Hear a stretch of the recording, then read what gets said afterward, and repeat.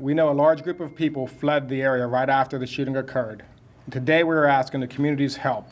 We want to talk with anyone who was inside at the time of the shooting, and also if anyone has video either prior or after the shooting occurred. It was around 3 a.m. early Sunday. Police say as many as 50 to 100 people were inside Baller's Hookah Lounge and Cigar Bar in Penn Hills when a man and woman were shot and killed on the spot, and 7 other men and women were shot and wounded by gunfire. People would pull out their cell phone, right? In today's age, that's what happens. So that's what we're hoping for, that people help us out and send us that so we can see, who was inside, what happened. They believe it started with an altercation between an unknown man and the unarmed homicide victim Nathan Smiley Jr. Smiley and Stephanie Stewart were shot and died at the scene.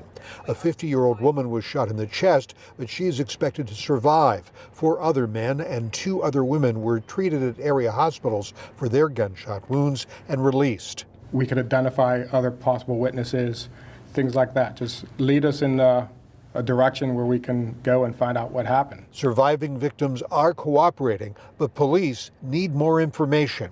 At Allegheny County Police Headquarters, Bob Mayo, Pittsburgh's Action News 4.